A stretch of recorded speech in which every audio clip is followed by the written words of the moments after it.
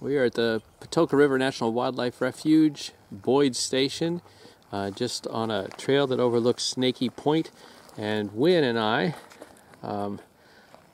Amy and Ethan are here, but Wynn and I are going to do a little bit of a evaluation of some of the great hiking trails in our area. So you'll get my opinion on it, but then you'll get Wynn's opinion of what she thinks about it too. What do you think so far, Wynn? How's it? What are you expecting? Good or bad or what? Well, the gravel road. When I was on the gravel road, I was expecting bad, and when I saw the marsh, I was expecting really bad. This looks pretty good though, right? Looks okay. Well, let's go see what's in the box if anything's there. Okay?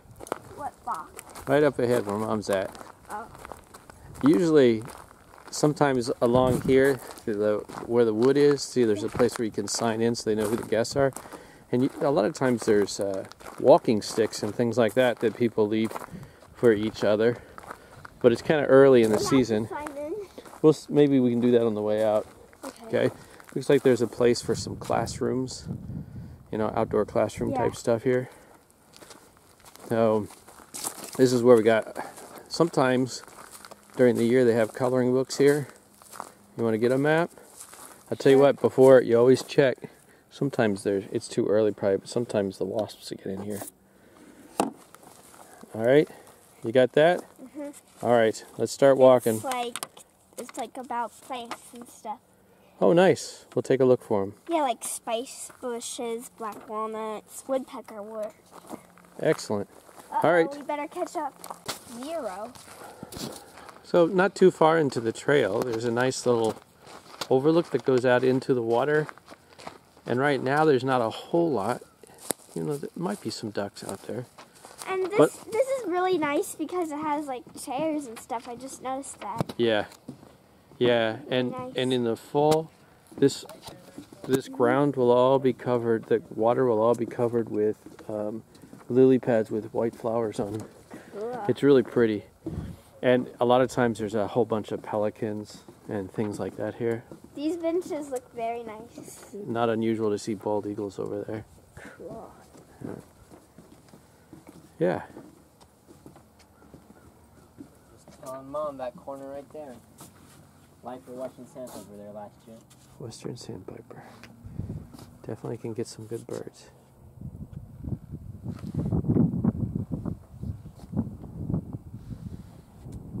Yep. There's a woodpecker.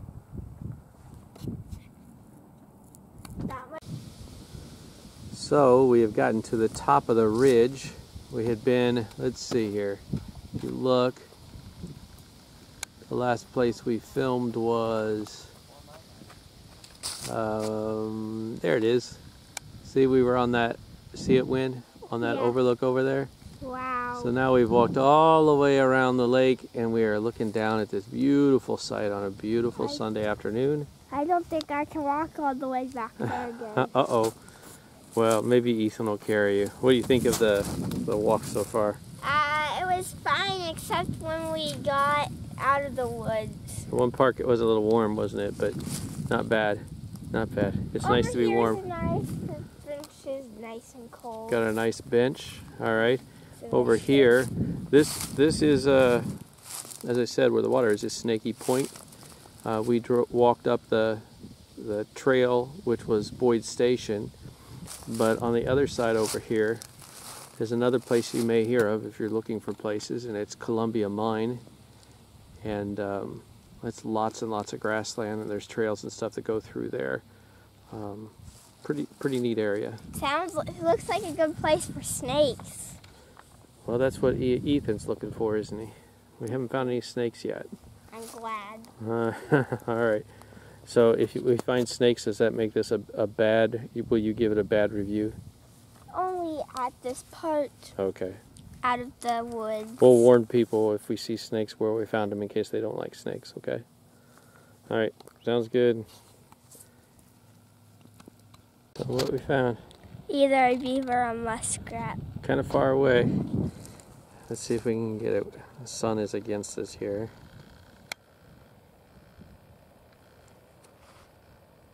Kind of pan slow.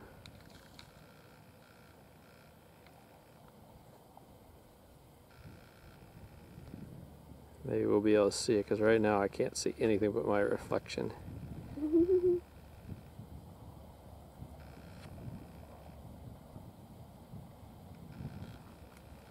And I can't see anything but a black screen.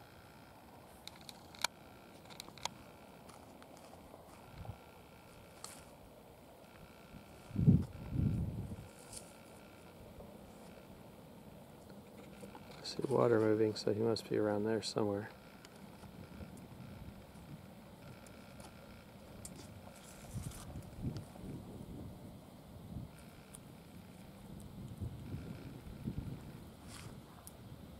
Well, hopefully you're able to see him, but there's definitely, I'm guessing, a muskrat down there. I think we may have an owl pellet. Yeah, and you don't want to see it. See the bones there? There's quite a few of them around. There's more. I saw more over there and some more over there. Really? When we came, I just thought it was like some plant or something. Huh. Well, it may not be, but something coughed up hair and bone. Yum. Gross. Does that make this a better hike or a worse one? I still like the woods better. Okay, let's get to the woods then. Yes. We're almost to the woods. Almost back in the shade. Yes, almost back to the coolness. Mm.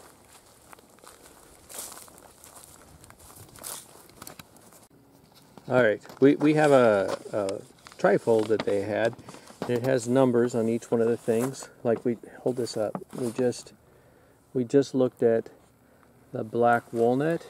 No, the white, the black cherry. Oh, I'm sorry. Yeah, we just looked at the black cherry, number 10. Now Sassafras is next, right? 11, that little tiny tree right there. And see, there's the number 11 they have on their little loop trail just off the parking lot. They have these signs. It's either that one or that one. This one. They're both the same. If you look at the bark, they're both the same. See, 11. That one's a better one. Right And what is it? Sassafras. Sassafras.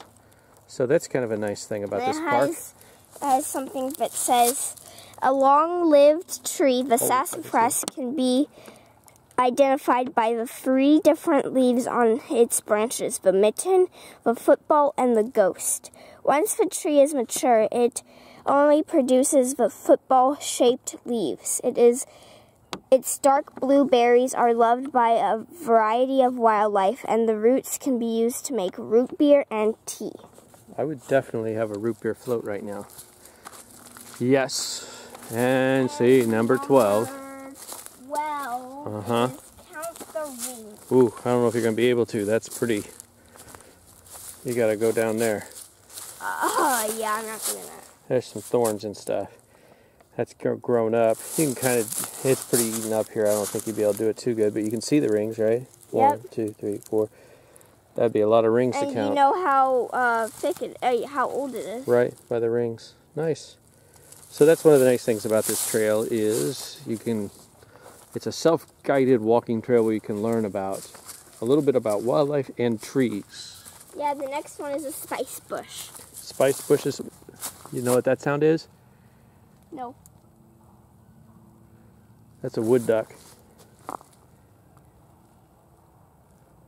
Wood ducks just flew in across my favorite local duck.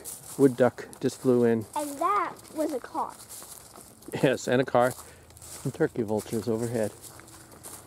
All right, oh, there's 13. There's our last one. Nope, not the last one. Oh, it's not? There's more. There's 20. Holy moly. Okay, I'm turning it off. Hi, Wynn. What do you think overall? Your impressions? I would give it a 8. An 8. That's pretty good. 8 out of 10. It was a nice day. And we didn't even check it all out. Look at all the birds, blackbirds flying there. We've got marsh across the way, and you can walk over there. They've got nice flowers over there. They have a nice restroom, I hear. I was here when they built that, and they put a lot of work into that. So it actually is kind of nice that they have that. Most of the places around here don't. Very nice. We're going to go, we lost the boy, so we're going to go find him. He wandered off into another preserve, so we got to drive to find him. We did not see any snakes. We did not see any snakes.